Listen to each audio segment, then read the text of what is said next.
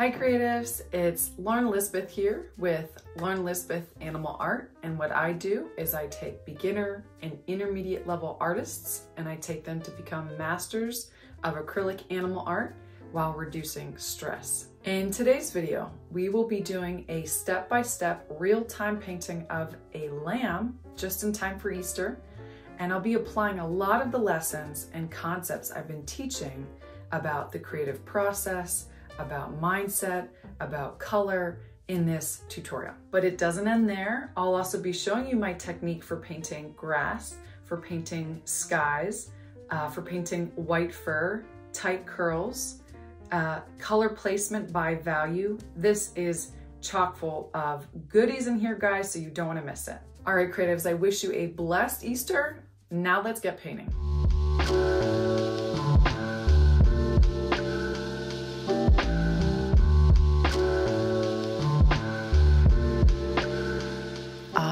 Creatives, so be sure to grab your traceable link down below, transfer that using charcoal transfer paper to your paper or canvas. I have instructions below. There you'll also find the needed paint colors and the Arteza brushes I use. And grab those pencils because we're going to get real creative here even before we start painting. I'll just be adding a horizon line, but if you want to add maybe a barn to your background, or maybe a fence, or flowers in your foreground, or maybe a scarf or a hat or something like Easter eggs next to the lamb, let your inspiration guide you. Anything that excites you, that ignites that creativity and gets you connected to this piece so it's that much more fun when we're painting it. All right, we can get drawing. Got my pencil and I'm going to create the horizon line. So that is up to you. If you want to make it up here and create less sky, more land, or if you want to lower it so you have more sky to paint and a little bit less grass. I'm going to put mine right here. It's right where that shoulder kind of sticks out, right below there. And if you even want to just draw straight across. I'm using a 4H graphite pencil, but feel free to use whatever pencil you have available. Around the edges, because I want to paint that too, and make sure that's a straight horizon line. Now you don't have to stop there. Get as creative as you want with that background and the foreground. Anything that comes to mind, why not? Just try it out. And I'd love to see your paintings. If you want to join the public Facebook group, I have that link down below and you can share your creations. Let's just grab our palette knife, or if you don't have one, just use your brush. And I'm going to create a purple and then blue and then more of a white, light blue right above the horizon line. So let's mix those colors up. So my purple kind of like splattered, exploded on me. So I'm going to grab just a little bit of purple.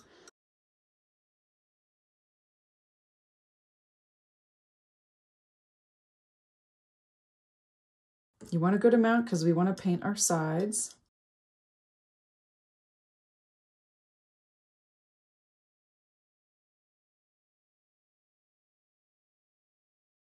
You don't need much violet. Violet is a really dominant color, so just add a little bit to your white. All right. Next, I'm actually just gonna not add violet to it yet. We'll do that later. I'm just gonna use white and now my sky blue. And I'm gonna just take more blue or more white in a separate pile so I have more white for the other colors. And I'll do the same thing, just white and some sky blue.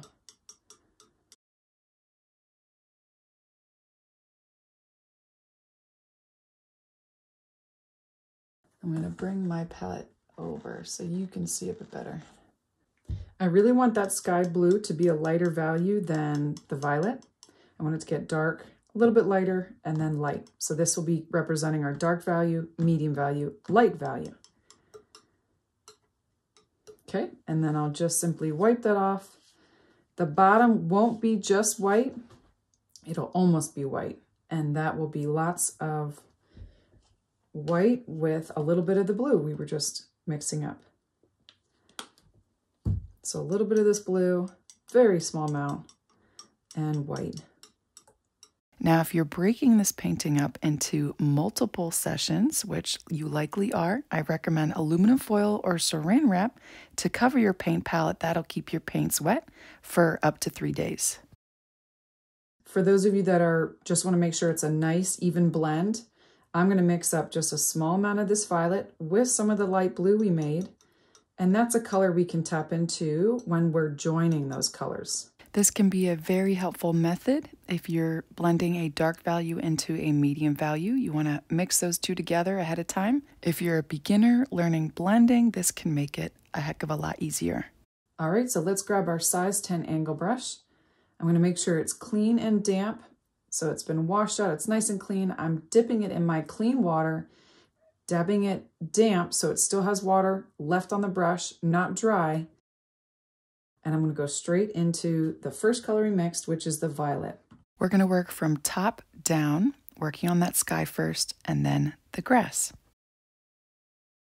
And as I'm painting this, I also want to paint in my sides. Now, I just want to say a little reminder, if I at any point go too fast, you always can press the pause or play button on your screen.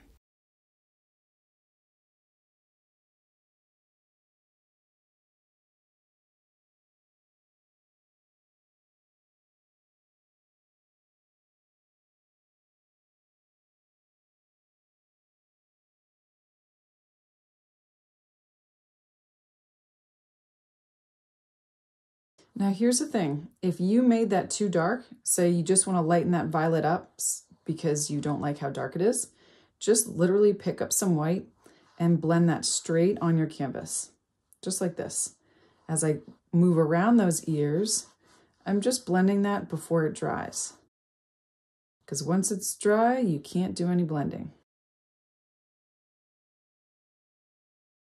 All right, so I'm actually going to stop right around the ears with my violet, and then we can start pulling in that blue. All right, so what I'm going to do is not go to the blue yet. I'm going to actually go to this color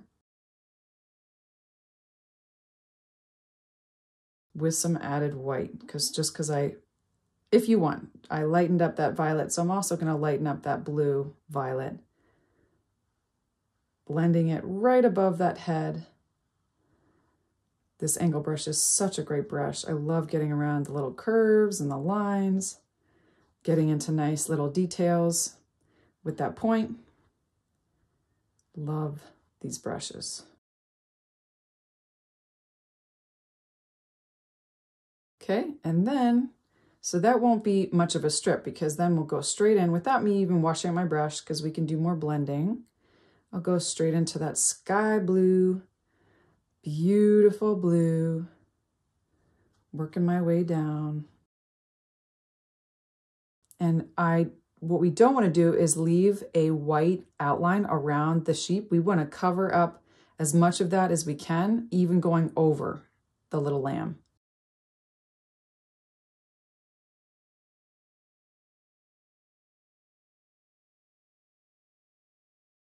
See how I'm using my brush not like this, but like that, just allowing it to blend and smooth nicely, smooth out very nicely.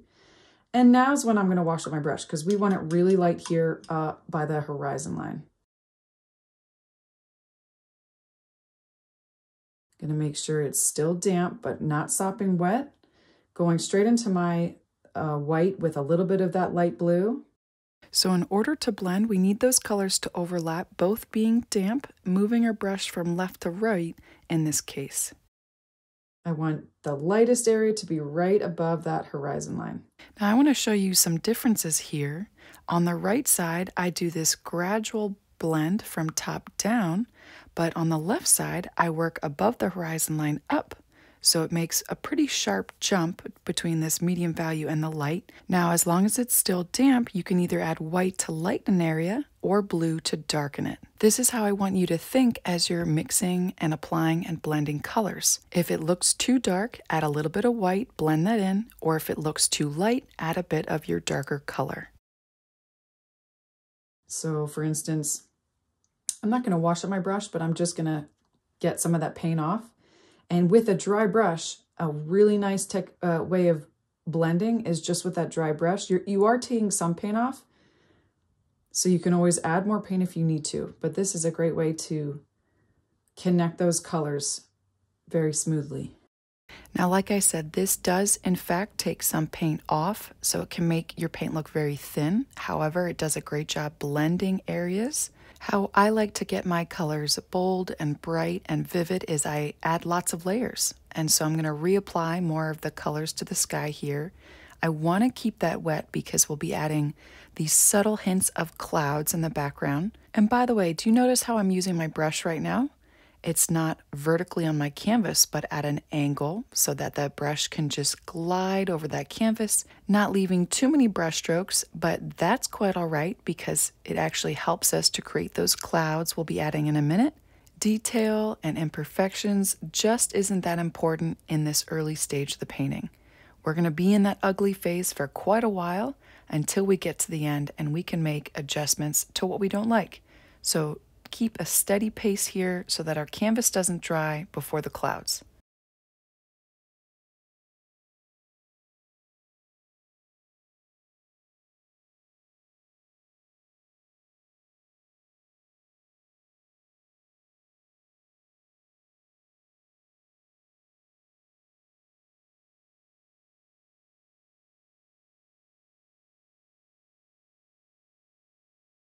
Now, guess what? We're actually not going to wait for that sky to dry before we add the clouds. We're going to add the clouds right now. So all I'm going to use is another one of my favorite brushes, size 8 cat's tongue brush. And I'm just going to go in with white. See how I'm just blending that white right over a small little area?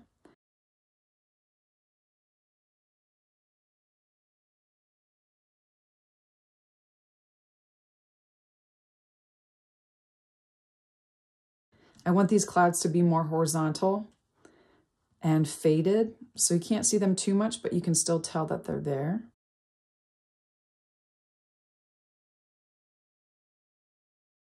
And then in another area, I'm gonna add a little fluffy cloud.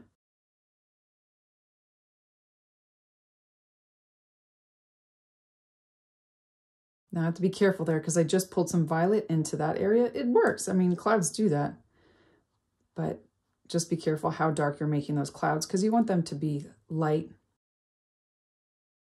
And then I'll even add some more white before it dries, just to really bring those out. And I want that to look like it's behind the lamb. So I'm having a little bit of it peek out from behind its neck.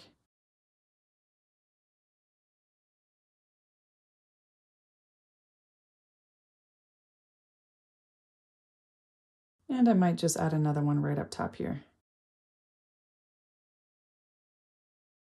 So I'll be spending the next 2 minutes adding more white, doing more blending, getting those clouds just right. Be sure to add any of the other things to your sky background. Maybe you want to add a barn, maybe you want to add a sunshine.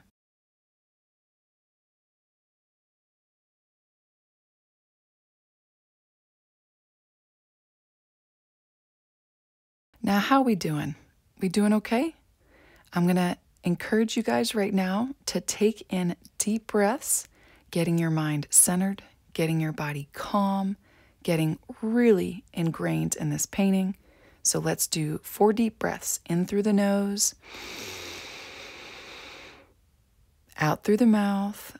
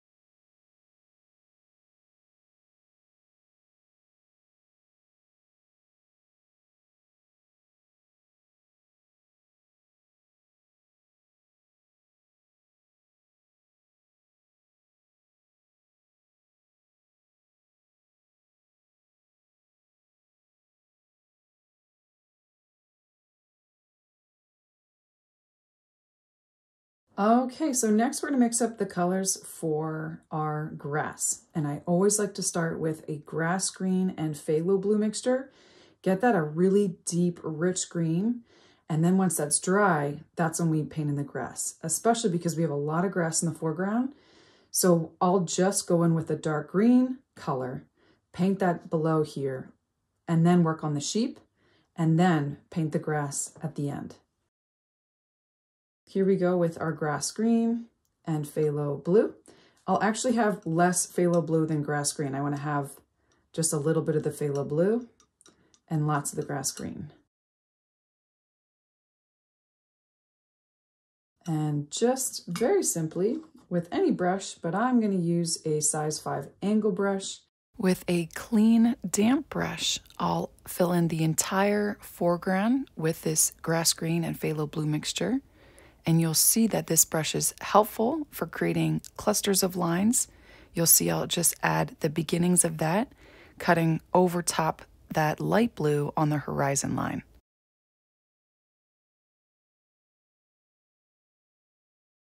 So I'm using the flat edge of my angle brush, making sure it's flat, and cutting up vertically like that as I paint over that white. I'll just do that here along this line.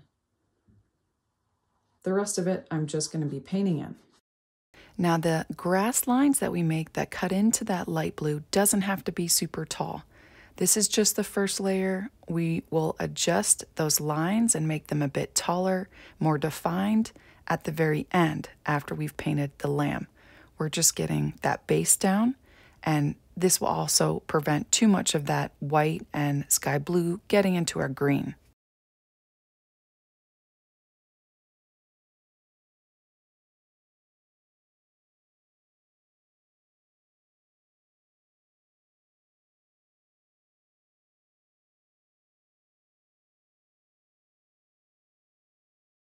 Right, so with Easter almost here, I wanted to share with you a really special verse. But with the precious blood of Christ, a lamb without blemish or a single defect, he was chosen before the creation of the world, but was revealed in these last times for our sake. Now let's talk about the specifics when it comes to painting grass. So anytime I paint grass, I do this first. I lay down one layer of grass green mixed with phthalo blue. I get a really solid layer down.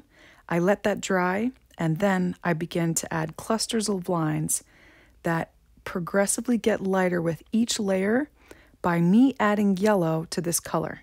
So the layers on top will also be a little bit of phthalo blue, grass green, and some added yellow. And so with each layer of those clusters of lines, I'll add a little bit more yellow until I get to that top layer, which has a little bit of titanium white. That's cadmium yellow that I use. And I begin with an angle brush, just like I'm doing now, and I progressively move about after that third layer. I'm going to start making those blades of grass even more thin and refined. That's when I move to my size 1 liner brush, or even just my size 1 round brush by Arteza. Now, if my grass looks a bit dry, I'll add in yellow ochre along with the cadmium yellow. Sometimes I'll even add a bit of brown. The raw sienna will do a good job if the grass is really dingy and dry and dying. And then if I really need to darken up those greens, I'll add some red, permanent red, to the original mixture of phthalo blue and grass green. That's because the complement of green is red, and that's a great way to darken up a green without making it look muddy. And for you newbies here to complementary colors, those complements are orange and blue, yellow and violet, and red and green. I really highly recommend you memorize those, especially if you really want to create balanced, vibrantly colorful animal portraits. Now, if you're still working on the grass, take your time. I just want to say, after you complete the grass, wash out your water, give your background and the grass time to dry or get tacky, so we're not smearing it as we paint the lamb. Now, did you know I offer custom pet portraits, merch, and fine art prints? It's been quite a fun journey learning how to print from home, getting my artwork on bags and notebooks and cards. But everything in my shop I've held, I've touched, I've scanned to prove the color and the quality. All of it is hope-inspired, cheerful, and very colorful cat, dog, and wildlife art. Most of it is made using acrylics, but some of it is also made using Copic markers and colored pencils. Check it out by going to laurensanimalart.etsy.com. That's laurensanimalart.etsy.com. So with my size 1 liner brush, clean and damp, I'm going to go in with a mixture. I don't need much, so I'm just going to add a little bit on my brush on the tip of it, phthalo blue and violet, because I'm going real abstract here. I'm not really going to use any of my blacks. Okay, and I'm just going to, my sky is just tacky and so is the grass, so that makes it real easy to carefully paint in those eyes. I'll even cut in to where that line is on the right eye. See that line that comes in front? I'm going to create that line.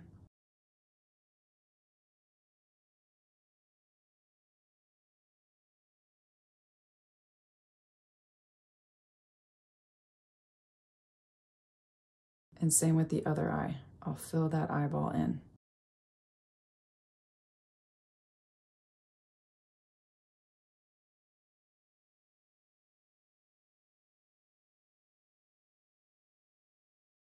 All right, and we will use that same color for the nostrils.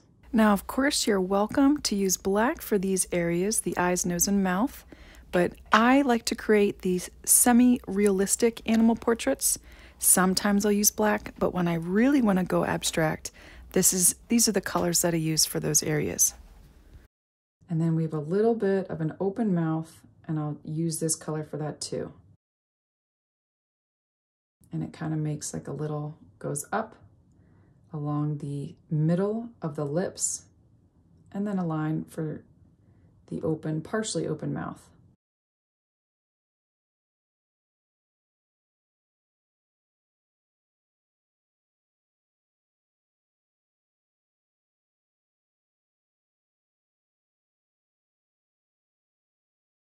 So next I'm going to work on the ears, and what I want to do is actually start a bit lighter.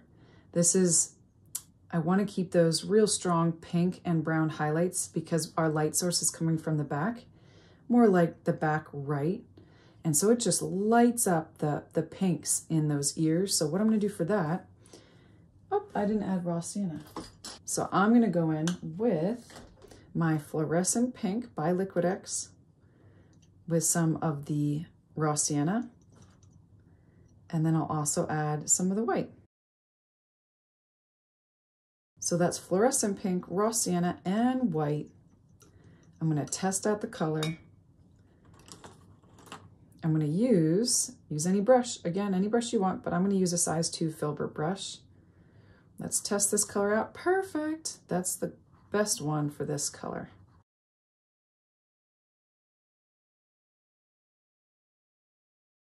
Lovely. And I'll just fill in the inside of the ear, not the outside. Now, I always like to give you a heads up as to what's coming next, because we want this to be relatively damp so we can blend in our darker colors into it. So work at a good steady pace so we can squeeze that in before it dries.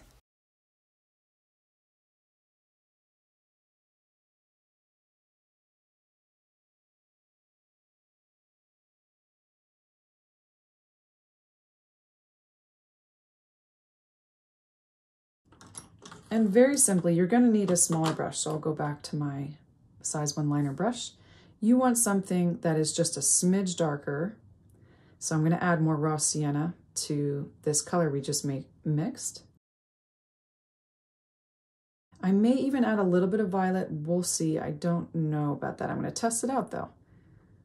Nope, I'm not going to need violet. That's perfect. So we have like 1-2 highlights in the ears, very subtle.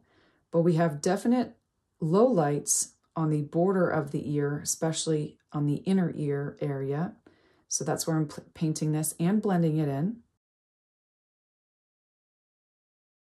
So now I'm working my way up, working on the outer border of the inside of the ear that we're painting.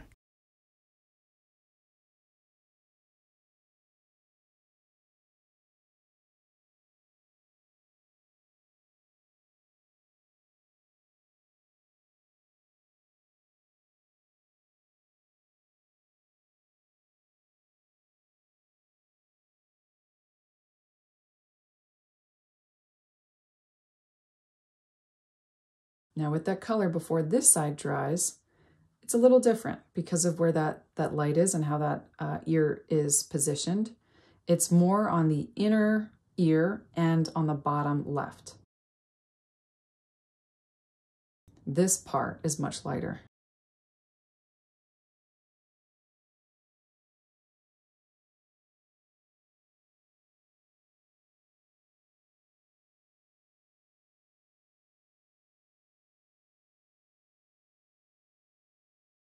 Lovely, and it doesn't have to be perfect on that border, guys, because we're going to outline it with some really pretty colors.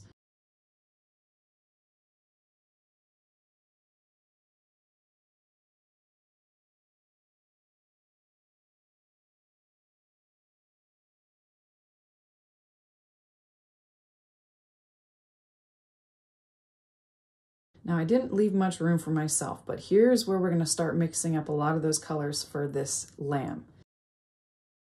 So I have my white, and I'm going to mix up white and violet again. Now the biggest mistake I see a lot of artists make when they're painting white animals is that they either start too dark or too light. Try starting first with a medium value. Lay as many down on the white animal as you can, then go to your lightest values, and that will help you gauge how dark to make those dark values. The problem with starting too light is that it doesn't give you a whole lot of room to make layers to create that contrast and that depth. And then if you go too dark, it starts to look like, say, a gray animal or a brown animal instead of an animal that has white fur. And this doesn't have to be the exact color as me. We can make adjustments by adding more violet or more white to either darken it or lighten it later. So I'm going to do white with sky blue now, just kind of like our sky. Again, I want to keep this a medium value, so not make it much, a decent amount darker than the sky blue we added to the background. You can kind of eyeball it. I do that a lot. Just test it out if you're not sure.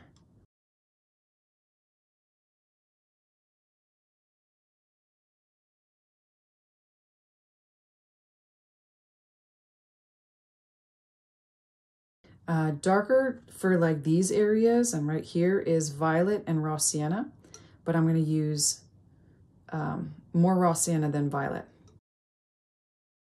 Oops, I got a little bit of pink in there, so I'm going to actually tell you guys to pull in some fluorescent pink. I'm going to make it work. So that's fluorescent pink, violet, and raw sienna.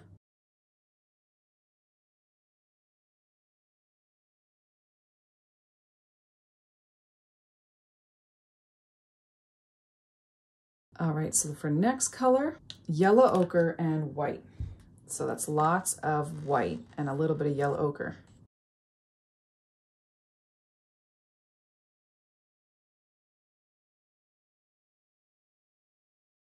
Such a beautiful Easter colors. I don't know about you, but I find part of what is so therapeutic about painting is mixing the colors, especially with a palette knife. And the last one I think I'll do is orange. So orange, yellow ochre, and white is what I'll do next. So that's orange, yellow ochre, and white.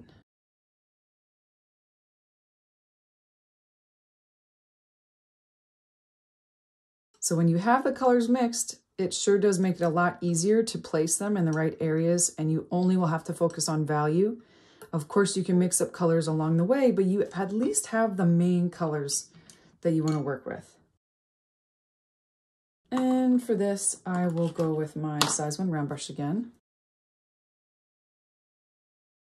You know, it's funny, I actually forgot to mix up the color we'll start with, so that's okay. I'll just use my brush for this because we don't need much. It's a lot of white with a little bit of permanent red. That's white with permanent red. I wanted a different pink to separate the colors. I wanted something a little different than what we used for the ears. So that's the color we'll use to fill in the nose and the lips. Here's a little color tip. When I have a lot of green in my background or even in the foreground, I like to add a variety of different pinks. Like we said before, the complement of green is red. Add a little white, you get pink. And then I'll add a variety of pinks. So some will have a little bit of violet in it. Some will have a little yellow in it. This is just one way I like to make a balanced, colorfully diverse painting. See how this is like this, kind of making a triangle and then it connects up. I'll just take a little bit of this pink underneath both nostrils. All right, so we haven't talked too much about that creative process, also called the ideation process, where you just let that inspiration and those ideas come out of you. If you've missed any of the videos in my recent Leap Beyond Technique series, where I talk about the creative process starting with the egg, and then we hatch the eggs, and then there's a metamorphosis that goes on, and then to reveal that beautiful butterfly, that final masterpiece, we apply those final details. So right now, we're not at all focused on detail. Instead, we're focusing on testing out and hatching those eggs, problem solving and seeing what works and what doesn't, applying that first layer so that we cover up all the white, and doing lots and lots of problem solving. But the way I solve problems is very different to the way you solve problems. So throughout this tutorial, yes, you're following what I'm doing, but have the courage to explore in your own way. Solve problems in a different way than me. It's improvisation. Take what I'm doing, what's in your environment, how you feel, that inspiration in you, and just experiment. Let it flow.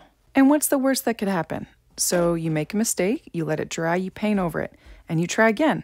And you make another mistake. You let it dry, you paint over it, you pause the video. You're never stuck.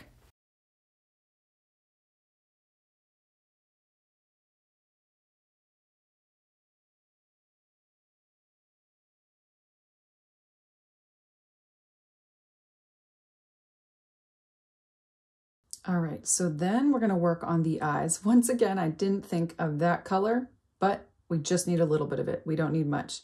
So I'm just gonna use white and lots of violet to make a dark violet, but a lighter value than the eyes. But as you can tell in the reference photo, because of so much light coming from behind, these areas around the eyes and around this part of the body is so much darker.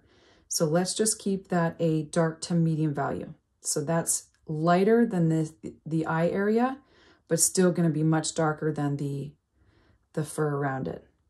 And that's what we use to paint right above both eyes. And I'm using my size 1 round brush for this. Oh, liner brush, size 1 liner brush. Now try your best to keep the thickness of this line even on both eyes. And no worries if you get a little bit into the actual eye, we can touch that up at the end.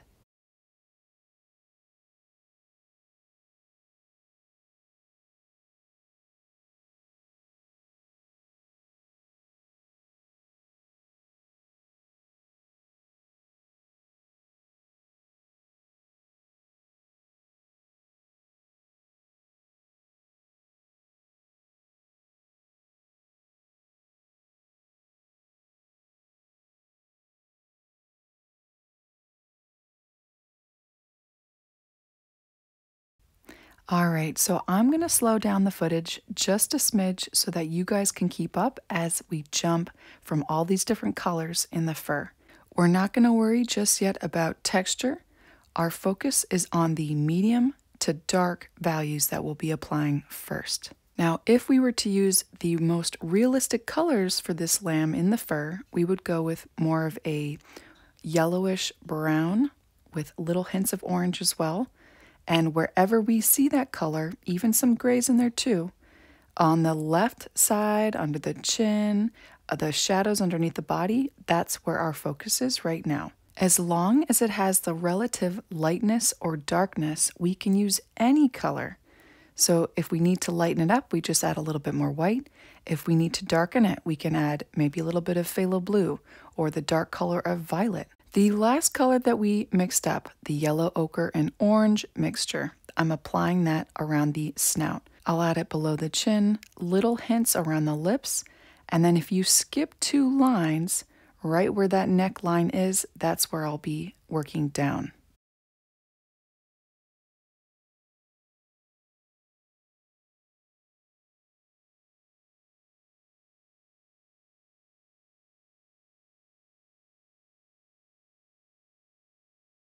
Now there's a lot of folds in this sweet little lamb, especially around the neck area. So if you watch me first, I'm going to skip a line, leave a gap, and then work in this little rounded area with another strip of this yellow-orange.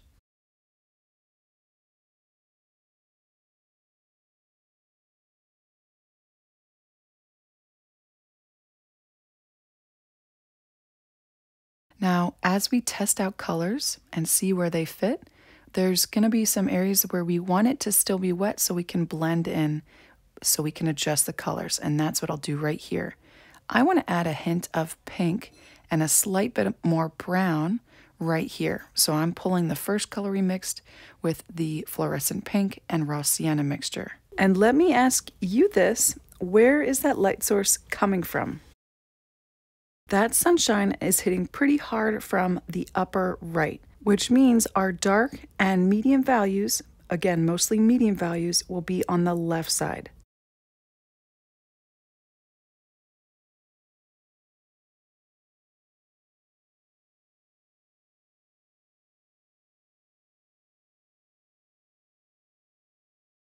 Now looking ahead on this shoulder and along the lamb's neck, it gets progressively darker in value, but on the far edge of that shoulder, it's much lighter.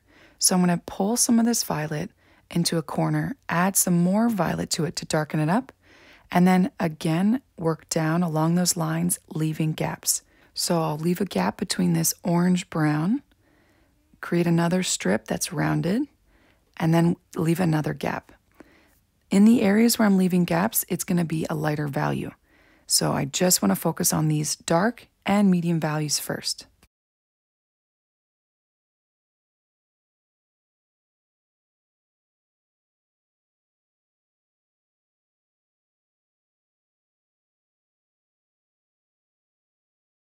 Now, if you watch me here, I'm pulling in more of that lighter violet and blending it down. This is where it gets hit with a little bit of the sunshine.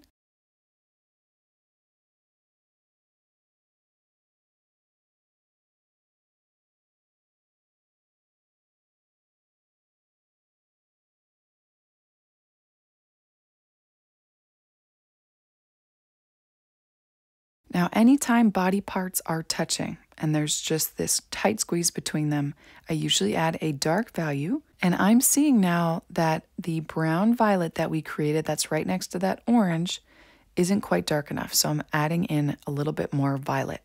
And I'll create a line separating this chest area from that leg.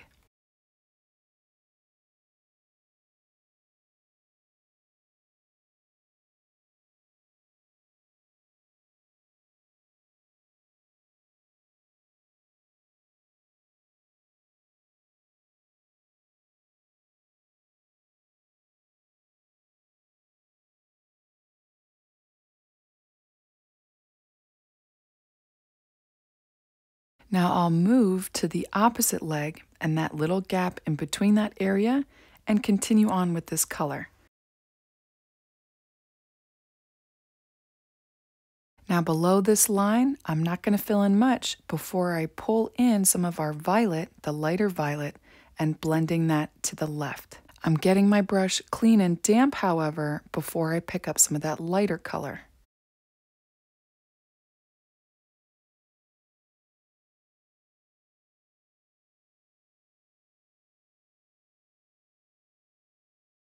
Now I love the color that this violet and this very dark brown violet is making, and my curiosity is curious as to how it would look on these lines along the right side of the neck now. So I combine a little bit of that brown with the lighter violet and start adding it.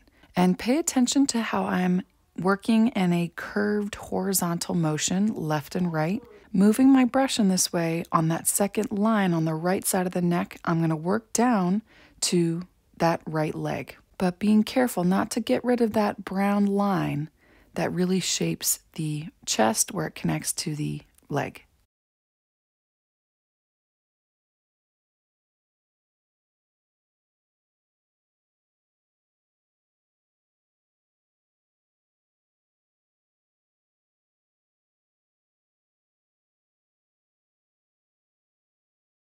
Now with this same brown-violet mixture we've been using, I see it needs a little bit more shading on the chest next to the left leg. So I'll add a little bit more right there.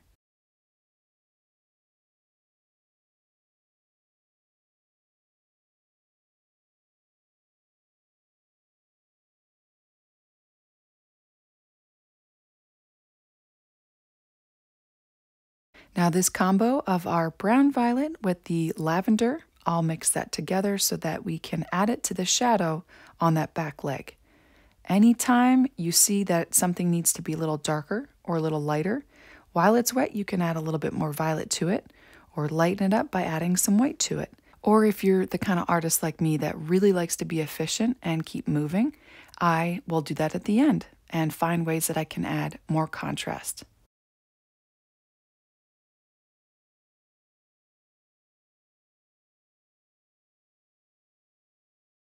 I love babies. I love babies so much. All these little rolls of fat, and it's just so cute. And I'm going to continue with this violet brown, using it to outline these rolls, connecting it to that shadow, but not all the way. The gaps that I leave are intentional. The areas of white are meant for another color.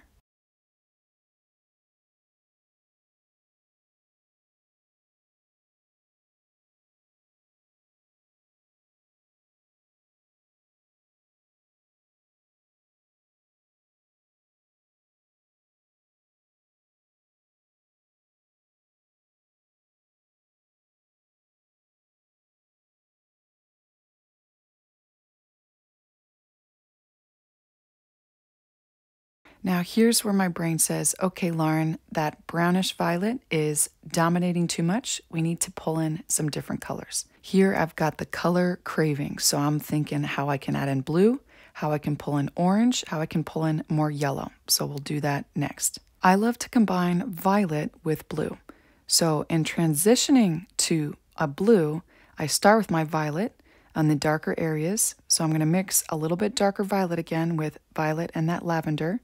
And we're going to add it to the legs, and I'll then blend that to a blue. So the next few steps we'll have to work at a steady pace so that our paint doesn't dry before adding in that blue. And just a reminder, the shadows will be on the opposite side of where that light source is hitting, and we already established that it's coming from the upper right, which means these medium values will go on the bottom left of these limbs. Now, if you're noticing that these violets and these browns are much, much darker than what I'm mixing, that is actually going too dark, especially because acrylics dries darker than what we see when it's wet. So then just add a little bit of white to it, even a little bit of pink to it. You can use any colors. You just want to adjust how dark or how light it is by adding a darker color, like phthalo blue or violet or permanent red, heck, even black. I wouldn't recommend it, but you can even do that. And to lighten it up, you can add yellow, you can add white, which is what I often do.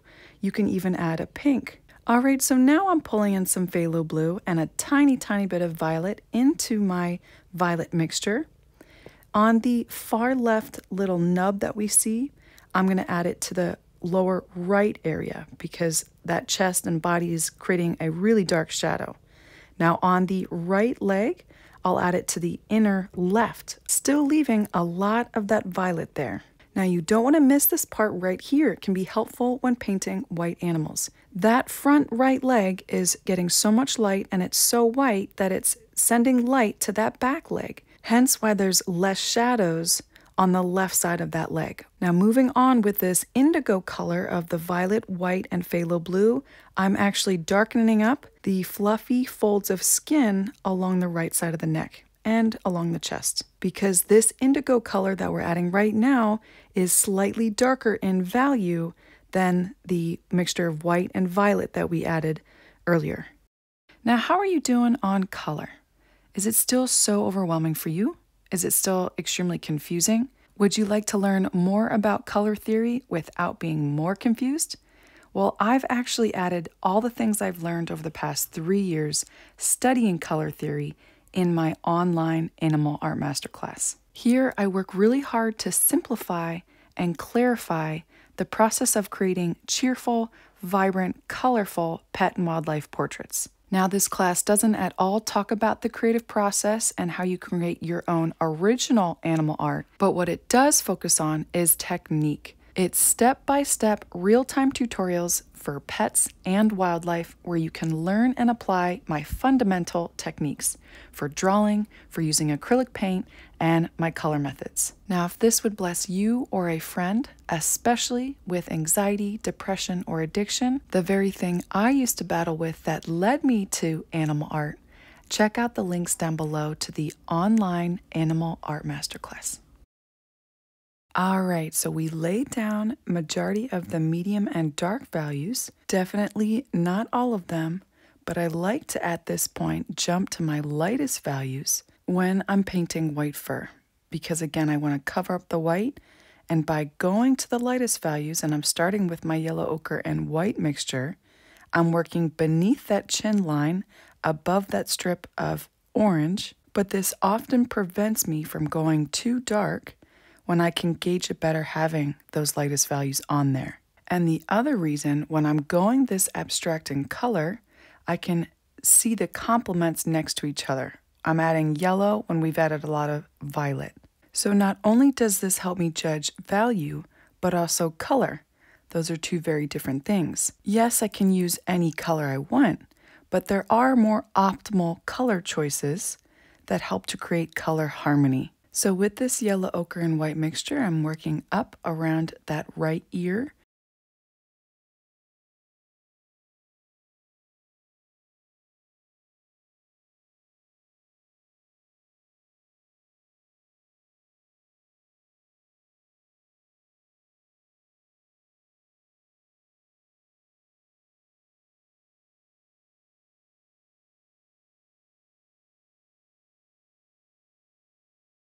Now here's another egg that I tested. I wasn't quite sure what color I wanted to use to create the shadow along the eyes, which begins on the inner part of the outer border around the ear, and I tested out some more violet. So while this is wet, I added a little bit of my violet and white mixture. I'm going to quickly pick that up and blend that into the inner ear part where we're painting this yellow ochre and white strip. But then I thought, I have quite a bit of this similar value purple in the background around this area, which could cause this lamb's face to kind of get lost in the background, and I don't want that. So I thought to myself here, I'll just continue with this violet and yellow on the both ears, and then add more blue shadows around the eyes. And how I'll prevent that blue on the eyes to compete with the blue in the background is I'll make it a much darker value. All right, so if you noticed, I washed off my brush so that I could pick up more of the yellow ochre and white mixture. I made sure my brush was clean and damp.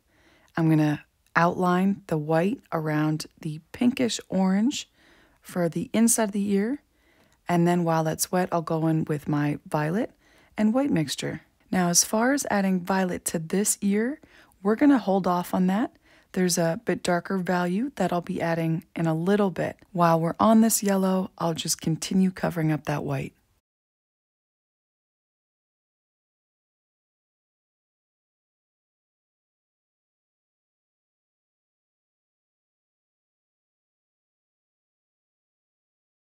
All right, this might get a little confusing here where I'm placing this, but first here I'm adding it inside the snout to the right of the nose first, and then I'll leave a gap on the left side of the snout and work on that jaw area on the left side of the nose. The reason I'm doing this is because I don't just want to use yellow for the whole face. So I'm just testing this color out in certain areas, leaving those intentional gaps where I'll use different colors of similar value in those gaps.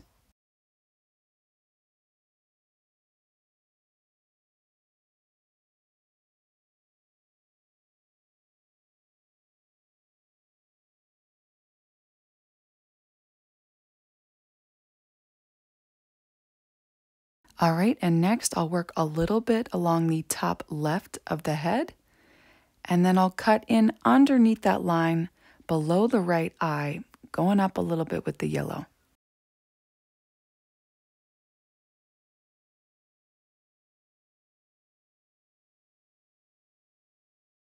All right, face, we're gonna pause from you for a second and move on to the body.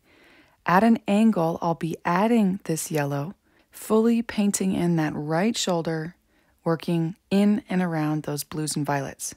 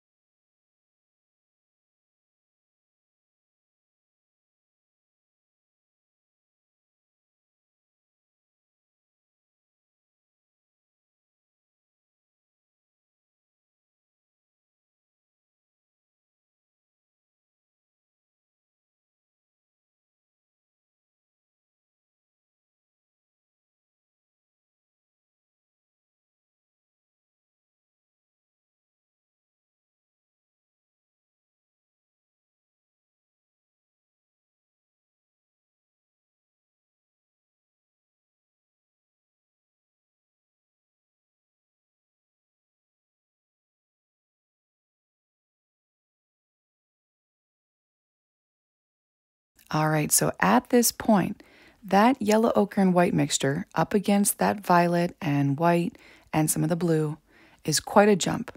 We need a joiner color to join those together nicely. A little bit darker value than the yellow ochre and white, a little bit lighter value than the blues and violets. And a great one for that is the orange and yellow ochre mixture we made right here. And in that curved, somewhat horizontal way, working up along the chest and that shoulder, I'll be adding this into the yellow ochre and overlapping the violets and blues. But I don't stop there. I bring it in between the folds of skin, as well as on that right leg.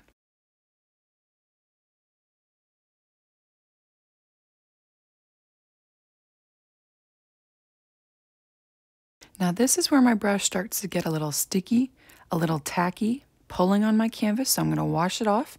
I'm going to go back to my orange and yellow ochre mixture.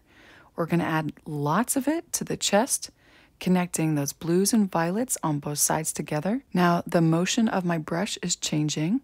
I'm a little bit less at an angle and more left to right. Still, however, creating a bit of a curve. I want to get that texture down even now. And also, as I'm overlapping those violets and blues, I'm not entirely covering them up.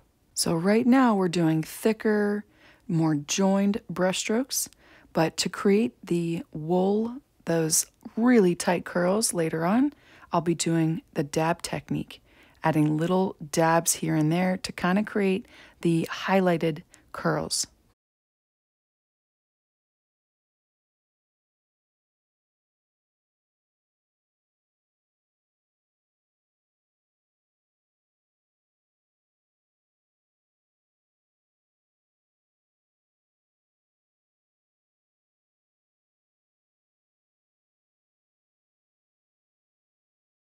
Now, when using this technique and using abstract colors, it's really important that you find ways to separate the different layers and the different values without adding too much of one color. Like, for instance, my yellow ochre and white. I didn't want to cover up the entire shoulder and neck with this yellow, even though I could have. I wanted to mix it up, and I then go into my yellow ochre and white mixture. I pull that into a separate pile, adding in more yellow ochre to darken that value, and I add it along the side of the neck.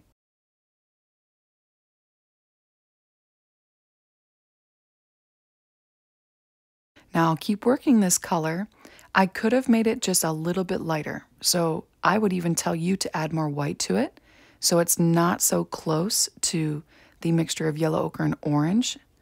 And remember I talked about texture? Well, you'll see in some areas I'll start to do dabs.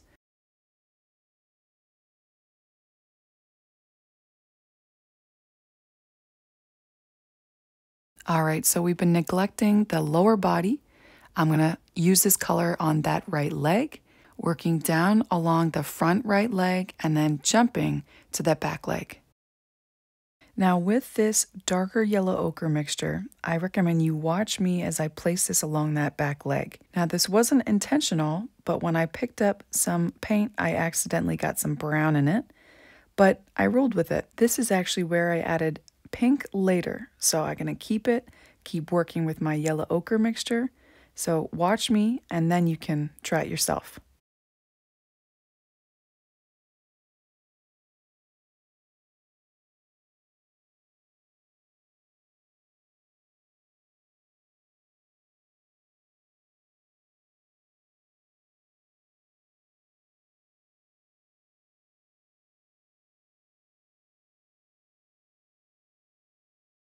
All right, we haven't touched that pink yet, but this is the perfect color to paint over that area that I pulled in a bit more brown. And I'll add this to the shadow along that back leg and up a little bit along the side.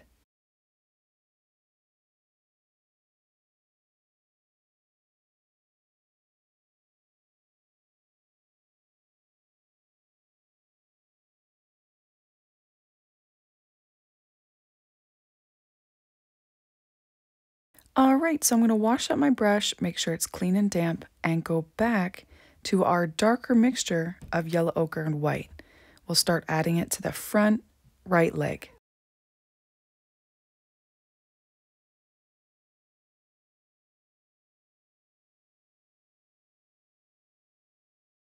Now I wash up my brush because I then move to a indigo mixture. We go back to that with our violet, white, and phthalo blue. That's a medium value indigo with violet, phthalo blue, and white because I plan to have taller blades of grass here that will cast a bit of a shadow on this leg. And I love this color so much, I use it to define that hoof on the back leg.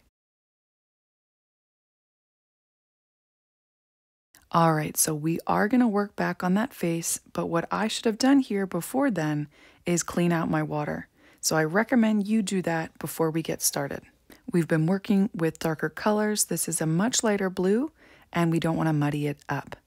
But when you're ready, I'm going to apply this light blue. It's the phthalo blue with lots of white. And starting with that left eye, I'll be using smaller dabs and clusters of lines, working around the purple, above and below both eyes, representing the shadow being casted from the ears.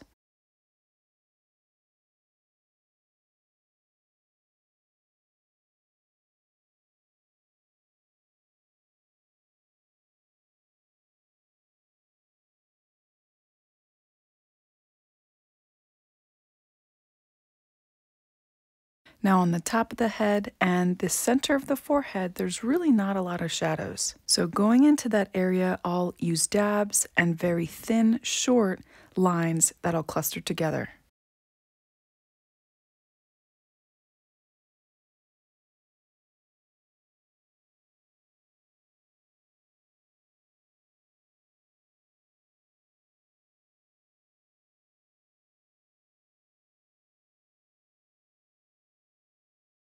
Now, as I add this blue to the top of the right eye, I'll leave a white border that where the light is hitting it slightly. We'll fill that in with a different color later. And pay close attention to how I'm applying this blue to the top of the left side of the face. I am leaving the thinnest white gap separating the left side of the face to this top of the snout.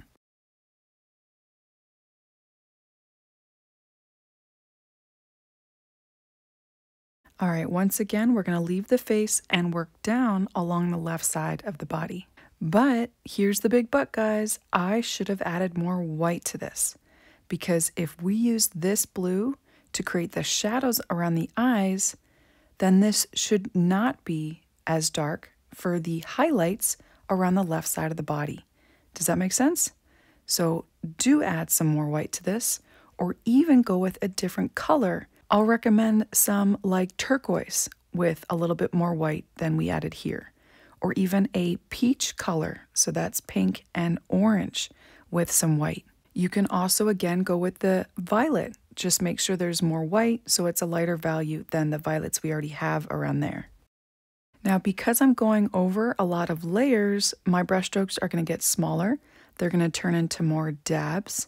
However, the areas I use this color to cover up the white of the canvas, it'll be more filling in. And by the way, if you decide to use a turquoise for this, that's made by using either phthalo blue, grass green, and lots of white, or you can either go with a sky blue, which I have on my paint palette and I don't end up using, mixed with a little bit of cadmium yellow and lots of white.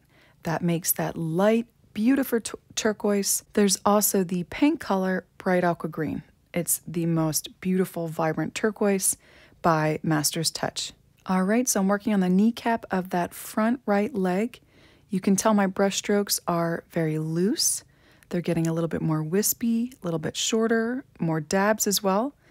And then I just want to capture that triangular highlight on that back leg on the hoof. And still leaving a white outline, I'll just add a tiny little bit of this blue along the left side of the snout by the lips.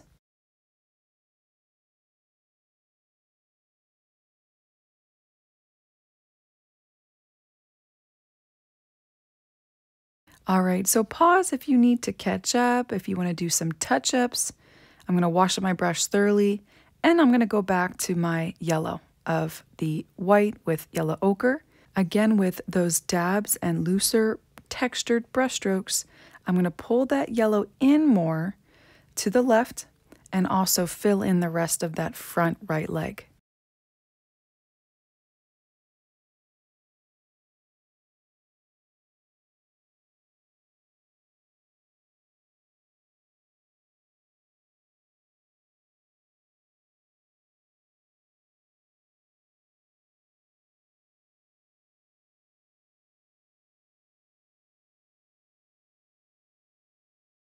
All right, so now we're going to work on the lamb's back, filling in the white on that back leg and cutting into those folds.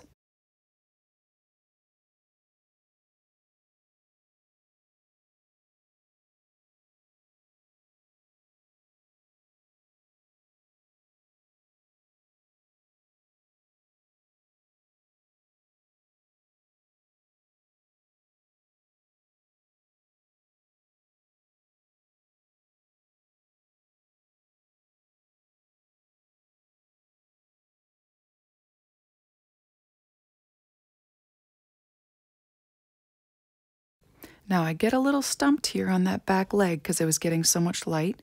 So I kind of leave a little gap. I start the top of that back leg. I pause to think about it. And then I move to that neck area, which looks a little confusing. So I add in a little bit more of my yellow ochre and white mixture. Plus, and you'll see in a moment, some added pink. That's my raw sienna and pink mixture. I'll go back to blend that in with that yellow ochre right on my canvas.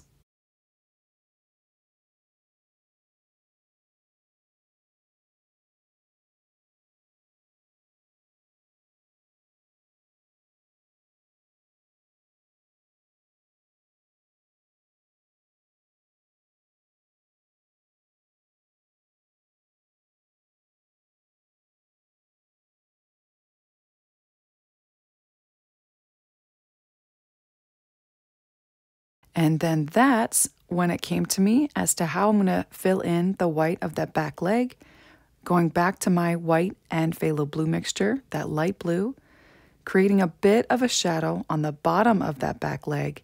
Again, because I'm going to add taller grass in this area. Then to join the yellow with the orange, brown, and violet, I added a little bit more of that blue in between there, washed my brush out, and we're back now with our white and yellow ochre. So anytime you plan to add grass to your animal portraits, always make sure you have some shadows in that area because it's so much harder to fill in shadows at the end. Because remember, we're layering these blades of grass over top the lamb.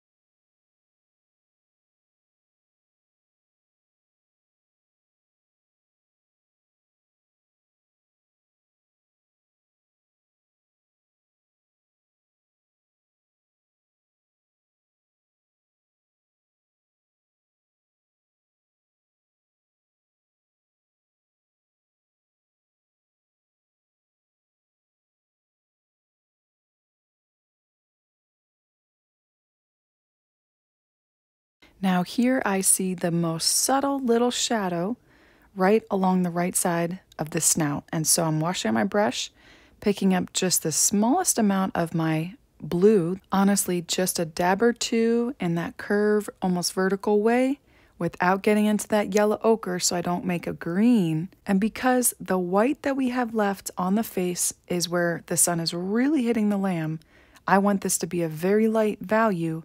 I'm going to mix lots of white with the yellow ochre and white mixture.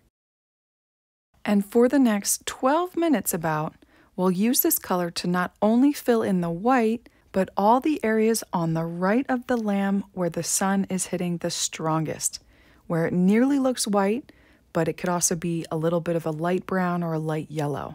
Now there will be a few dabs here and there on the left side of the lamb, but majority will be these loose, thick, and tiny brush strokes that we'll be adding on the right side of the lamb.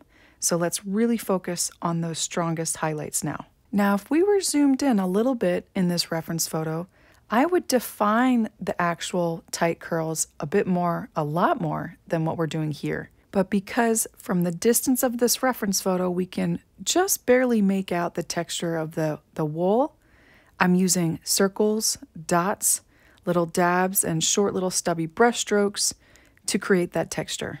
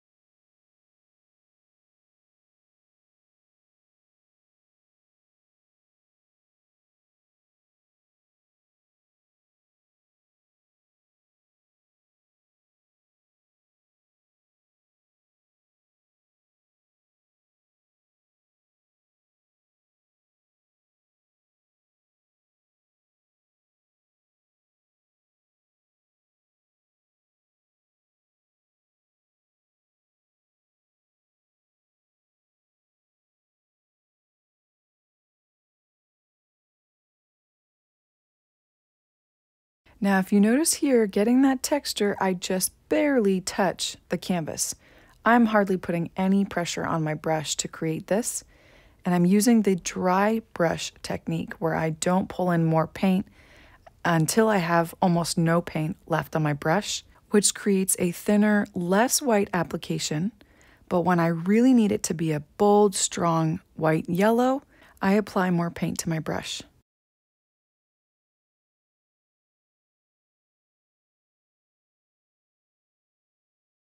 All right, so next we're going to move on to those ears and getting the highlights on those ears. I just want to note here, I lift up just ever so slightly with this very white yellow above the left eye. You don't need much, but in a moment you'll see that I add just the smallest bit to lift that up.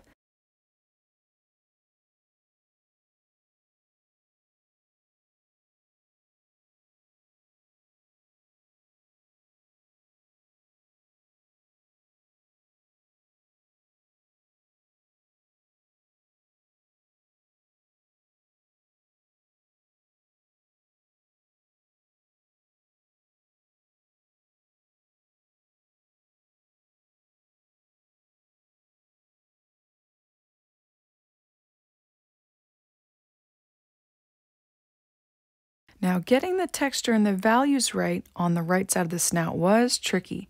So I add a few dabs, I take a look, I need some time to think on it, and to keep my momentum up, I then work on those legs.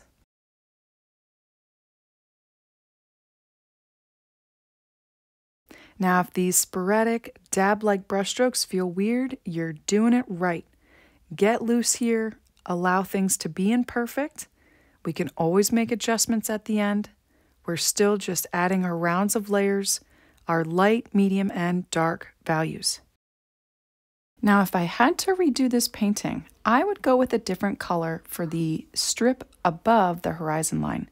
If you notice, as we're adding these highlights, this is very close in value to that area. So to compensate for that, with these competing values, I added lots of dabs that still allowed that bottom layer of the yellow, ochre, and white to shine through. So the goal is not to cover up, it's just to add little accents. These top end layers, we're towards the end, these are those top layers.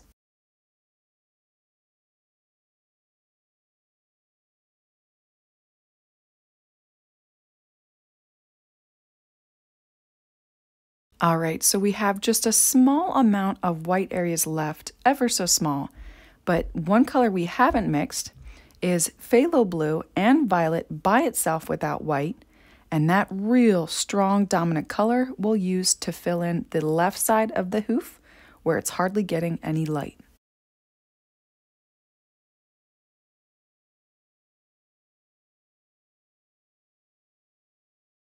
Next, we want to make sure we have a clean damp brush because we're going back to our light blue. We're going to start refining things, cleaning them up, giving it a little scrub so that things get a little tighter, getting this little precious baby lamb almost entirely finished, almost, before we move to painting that tall grass over top. So ever so carefully with the light blue, I brought it up a little bit above that left eye. I washed my brush out again.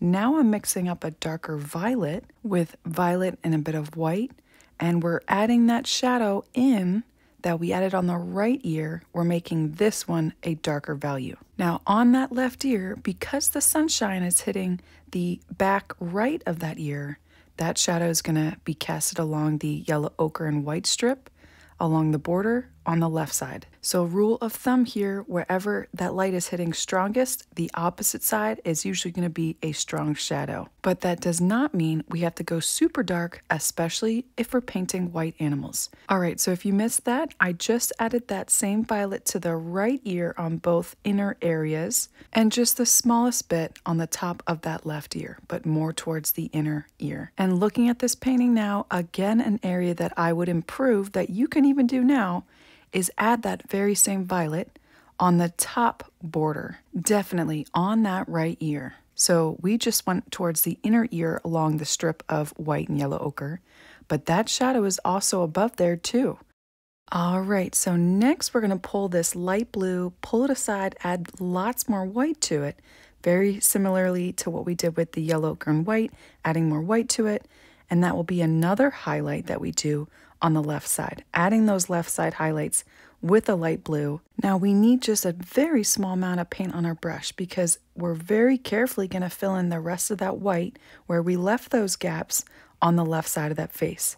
And we don't want to affect proportions here, so take your time. Absolutely pause the screen if you need to and work at your own pace. Now don't miss this part right here. I add this light blue over top that joining area of yellow and blue, and it works. It's another sneaky way of joining those two values. Subtle adjustments. It's just small little dabs here and there that pull the painting together. That's what our goal is for this phase. Now don't miss this part here. I add a little bit of that light blue to join these two values here, below and to the left of that right eye, and tone down the darkness of that small little bit of blue we added to the right of the snout. That was just a smidge too dark, so this is the perfect blue for that. Now moving to the little lamb's left side, we're going to outline that side, even working around some of those folds. I'll add small dabs of this blue on the left side of the tiny bit of left leg we see, and lines that have gaps between them, because we're not filling in, we're just adding little accents where that light is hitting along the chest, as well as along the front right leg and that back leg too. In some areas, this light blue works as a joiner color as well as a highlight. And if you're new to my channel, when I say joiner color, I mean a medium value, a middle value that connects those highlights with the dark values, joining them together so there's this nice smooth transition from dark to medium to light. Now, I honestly don't know if this was entirely necessary. You're welcome to add it if you feel like it. I added a very thin highlight of light blue to the far left of that purple strip along the left ear. Now, this is a reminder that less is often more.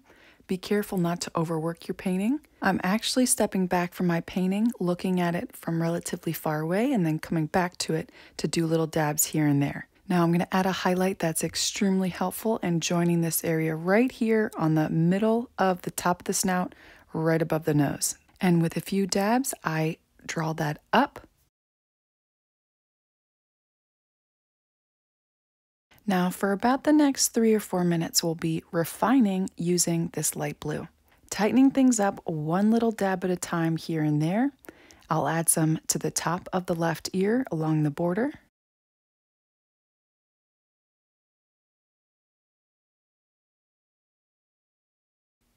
With curved lines, I'll outline the folds on the upper neck on the left side.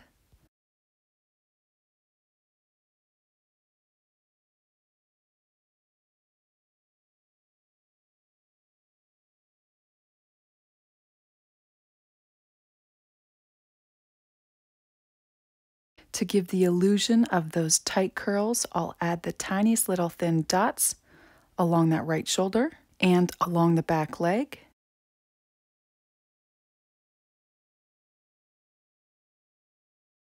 I'll use this blue as a joiner color, carefully painting in between those folds on the belly. Now you may not see this, but I can. I have little white specks where I still have the white of the canvas, and so I use this blue to fill that in. And now I'm going to make that blue a bit darker, pulling in phthalo blue into that light blue. I don't want to lose that darkness in the blue on the left side of the face, so I'm adding that back in with tight clusters of lines.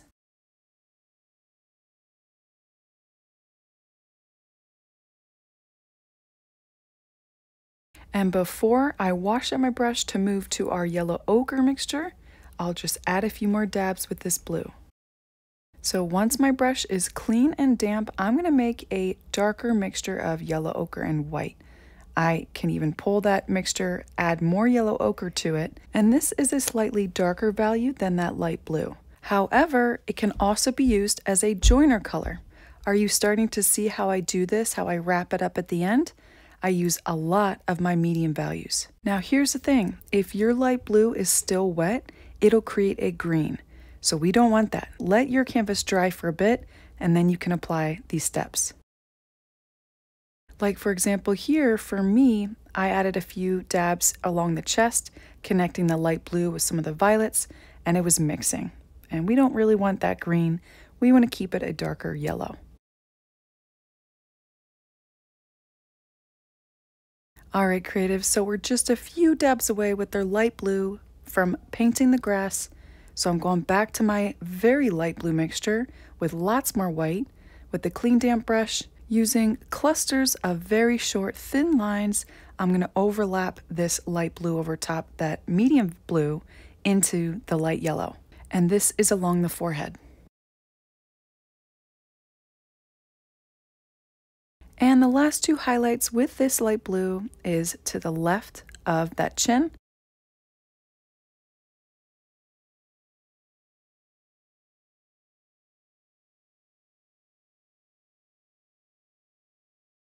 And two little dabs for more texture, more like curved lines along the left of the neck. Now we are not actually done with the lamb, but it's mostly completed so that we can work the areas around the legs with our grass green and phthalo blue and yellow. Again, that's phthalo blue, grass green, and a good amount of yellow. You'll really need a lot of yellow. I'm going to go back to the angle brush, which we want to keep that flat edge as flat as possible. When we get started with the grass, we're going to position our brush vertically so we can do these vertical brush strokes, all about the same length and width. I'd like you to just test this out, one stroke at a time, creating these thin, long blades of grass, getting the feel for this technique. And then after a little bit of practice, I'm going to start adding a little bit of white. I'm going to work on the lower right side, cutting carefully over top that white strip above the horizon line with those blades of grass, and then work down and then moving to the left. Yeah, keep that flat edge as flat as possible. So what I'll do is I'll just flatten my brush right on my paint palette and also wash it off. If you really want to get it thin and clean, pick up a small amount of paint and then add those lines. Now do not add too much white this soon. We want to layer from dark to medium to light. And there's lots of layers in grass. The more layers, the better. So just take your time, be careful not to add too much yellow or too much white, but kind of feel it out.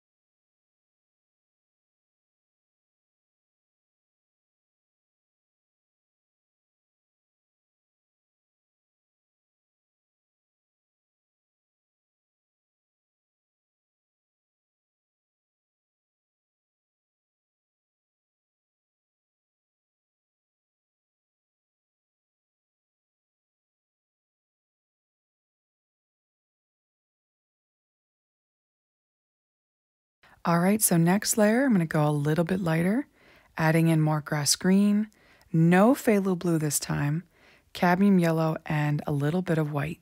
That's grass green, cadmium yellow, and a bit of white. Now eventually, at the end, we'll be adding those shadows we see to the far left. We see a real strong shadow to the left of the baby lamb. And behind that area is much lighter green and in front. So that's where I'm going to focus those light greens.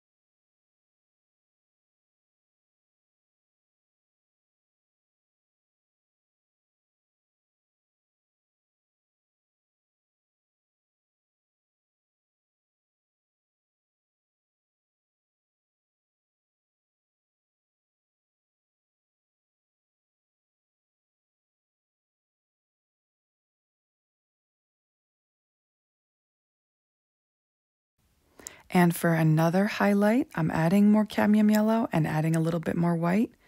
Another lighter layer of green.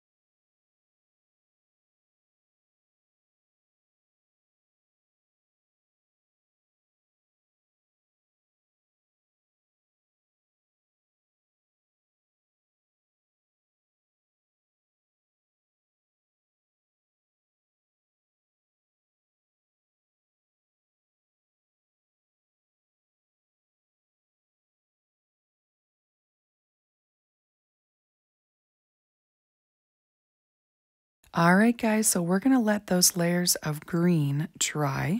We'll go back to it to add those final layers, but now we're going to add the final details to the lamb, adding more contrast, adding more medium values, and any final highlights that we missed. So I noticed that the chin is missing a bit of a shadow. So I'm going to mix up a darker yellow mixture of yellow ochre and white. Now this needs to be a medium value, but it's the shadow on this area. Carefully adding a few dabs to that chin and then on the right side of the jaw.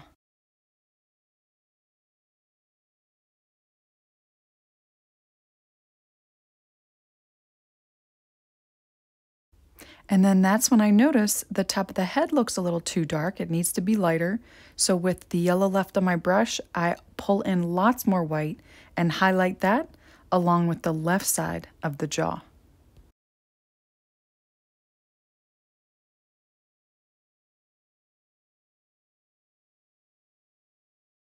Now I want to separate those blues on the left side of the lamb with the blues in the background. And this being a very good highlight, I'm going to very carefully outline that side on the left. At the end of the painting process, we really want to observe what colors are competing too heavily with one another. We can add in highlights or even lowlights that help separate them. And stop right there. I don't think this is at all necessary to apply this darker value of yellow in front of that eye. So avoid the mistake that I made. I end up taking it out at the very, very end with a much lighter value of yellow ochre and white. And speaking of which, I'm going to use a very light white and yellow ochre mixture to add more highlights on the lamb's back, guided along those rolls, those folds of skin, and on that front right leg. Now I'm really in the zone here, just adding these final touches. I should have washed my brush out here, but I did not. I recommend you do. And then we'll go into that light blue, getting a bit more loose, adding more of that wool texture. Little dabs here, little dabs there, not covering up too much.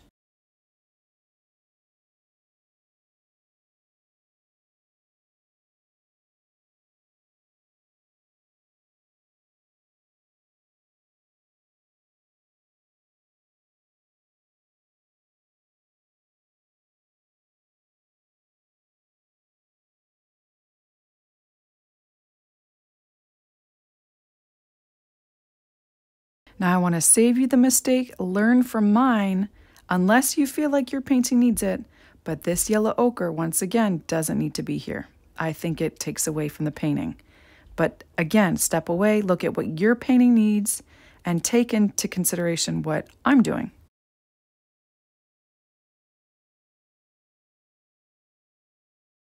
Now that little tiny itty bitty hoof needs a highlight. We didn't add that yet. So I'm going to use yellow ochre and lots of white for that.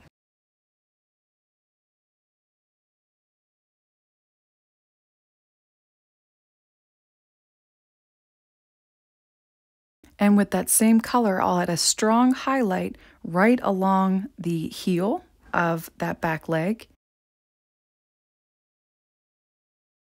And then the official final highlights and dabs along the right side of the lamb's body. All right, so I've taught you several different ways that we can create contrast in our painting. One very obvious one is the use of light and shadow, as well as size and the shapes, texture, value, and color. What I'm doing here is adding strong contrast. I added more violet to that brown and violet mixture that we mixed up with our palette knife. I'm darkening these shadows, making them just a little bit darker. So we have such a range of values here, a range of darks, a range of medium values, and definitely a range of light values. Now more of that dry brush technique where I don't go back in to pick up more paint. I just use the little bit left on my brush so it's not such a saturated color. It's a little bit more faded. I add that to the shadows on the front of the body. And then ending this color with a few dabs around the belly.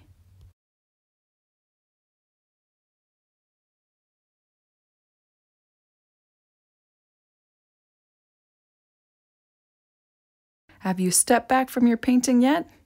I had a good long look and I see one thing that will just wrap this up, bring it all together, and that's a very light highlight of white and yellow ochre along that left ear and the left side of the face. Just a very careful, thin line going along those areas. And boy, did that help.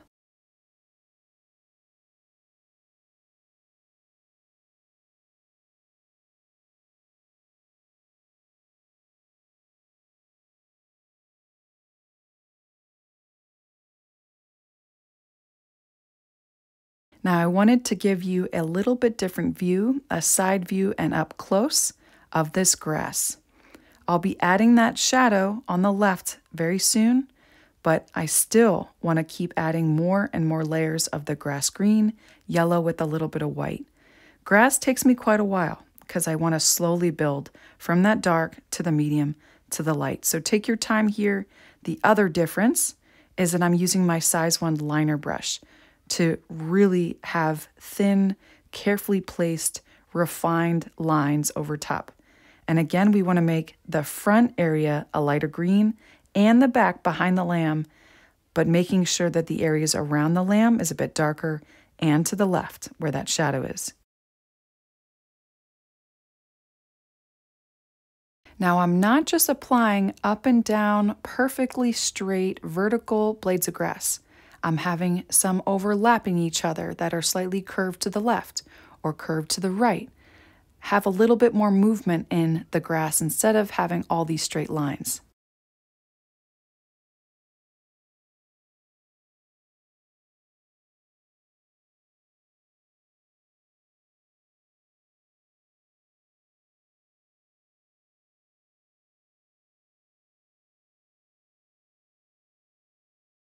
All right, so here I go mixing up grass green, phthalo blue, and get this, a little bit of permanent red.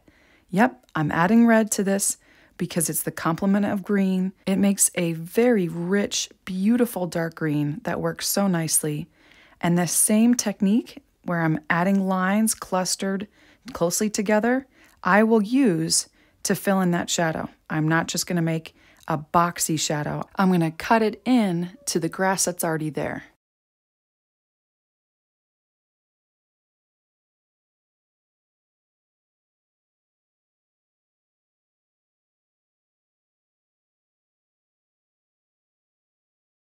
Now we'll do the same thing around the bottom of the lamb because that's going to displace some of the grass and create that shadow. I'll do that just a little bit within these little curves and crevices.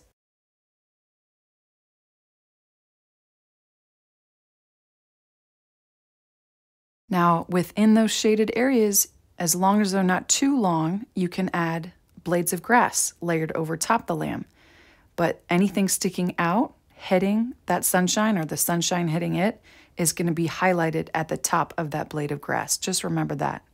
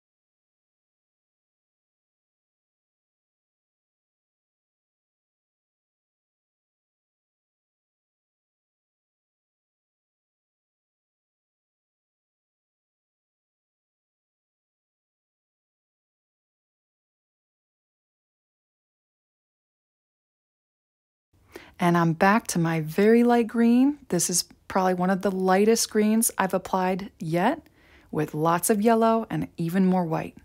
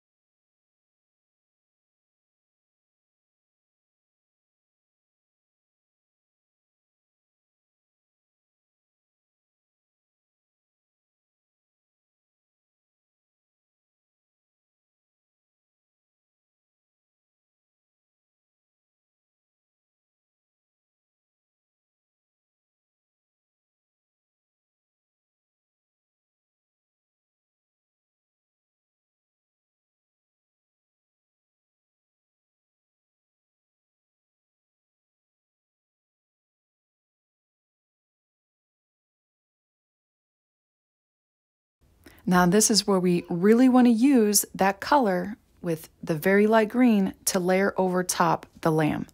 Now if it's too light, just add a bit of grass green and it'll help stand out a bit better.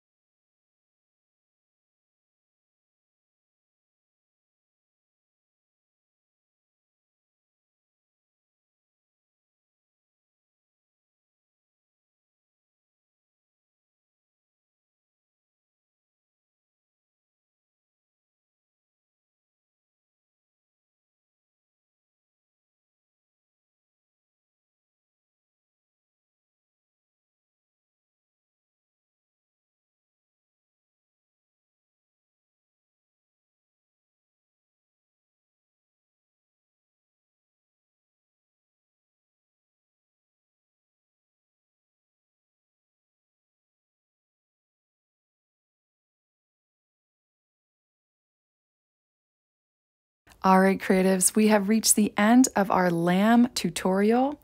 If you are pleased with your creations and or you have any questions, I have a public YouTube community group on Facebook and we share our artwork there. I have that link down below. And let me know down below if you have any tutorial requests. And don't forget, Happy Easter!